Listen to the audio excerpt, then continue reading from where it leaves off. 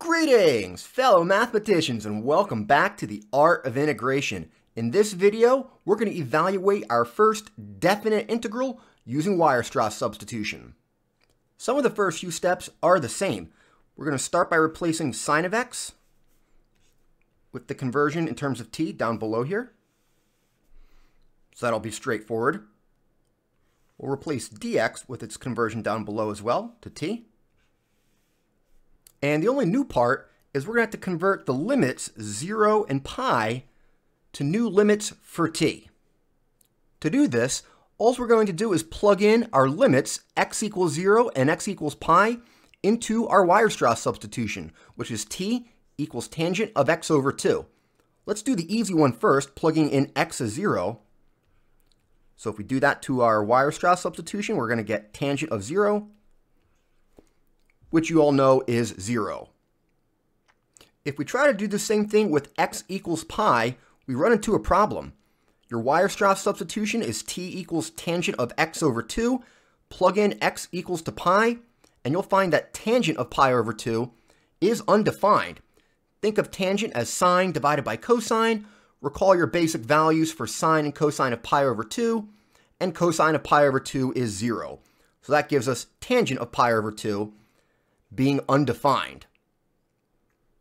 Instead of plugging in x equals pi, we're going to think about what happens to tangent of theta as theta, the angle, approaches pi over 2.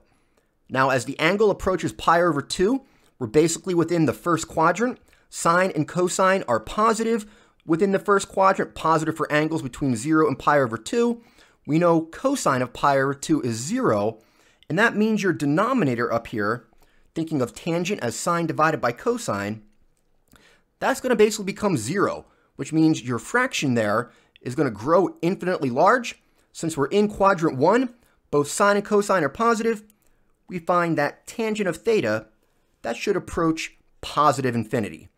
So that's going to be our upper limit here. When x approaches pi, tangent of x over 2 approaches positive infinity. So our original limits for x, 0 to pi, convert now with the Weierstrass substitution to limits from 0 to positive infinity. The other way to see this is to think of the graph of tangent of x. As x approaches pi over 2, you can see that the graph, due to the vertical asymptotes, that's going to lead to tangent of x approaching positive infinity. That's another way to do the conversion there for your original x limit, pi, converting to the new limit for t with the Weierstrass substitution going to positive infinity. We're now ready to convert everything using the Weierstrass substitution. So what we just worked on most recently is that our original integral with limits 0 to pi now converts to a t integral with limits from 0 to positive infinity. We know how to replace sine of x. That becomes 2t divided by 1 plus t squared. And we do that in both the numerator and denominator. All right, and don't forget to also replace dx. That gets replaced with just 2 divided by 1 plus t squared dt. And from here, it's a matter of simplifying that rational expression for t, because you always get a rational function here that you're going to end up integrating with using the Weierstrass substitution. And then for evaluating that integral, it comes down to a partial fraction decomposition. So let's go ahead and get to all that work. Let's start by distributing that factor 1 plus t squared into the denominator. We'll get a cancellation of 1 plus t squared there. Our integral still goes from 0 to infinity. We have in the numerator here still 2t divided by 1 plus t squared, but distributing in that denominator, you'll get 1 plus t squared. But now the cancellation occurs, and you'll be left with plus 2t for that other term, and you still have 2 dt there. Now with a little bit of algebraic manipulation, you can simplify this all to a simple fraction, getting rid of the fractions within fractions. You'll have your integral still going from 0 to infinity, But now that factor of 2 You can multiply that up to there. You'll get in this numerator for our rational function 4t, and then in the denominator, a factor of t squared plus 1, and then another factor of t squared plus 2t plus 1. And if you notice, you can rewrite that other factor in the denominator as a perfect square. So we get as our simplified rational function 4t divided by t squared plus 1 times t plus 1 squared. And at this point, it's just a matter of going through a straightforward partial fraction decomposition. I have the end result for the partial fraction decomposition here. With a little bit of algebra, you should be able to find that a equals 0, b equals 2, c equals 0, and d equals -2.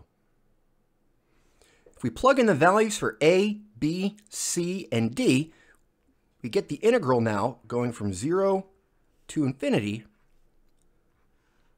But now we have two fractions left over. We have 2 divided by t squared plus 1, and then minus 2 divided by t plus 1 squared. At this point, the two antiderivatives should be really straightforward. The first one is going to become 2 times inverse tangent of t. And just be careful with your signs for that second integral. This will come out to be positive 2 divided by t plus 1. And we're going to evaluate that from t equals 0.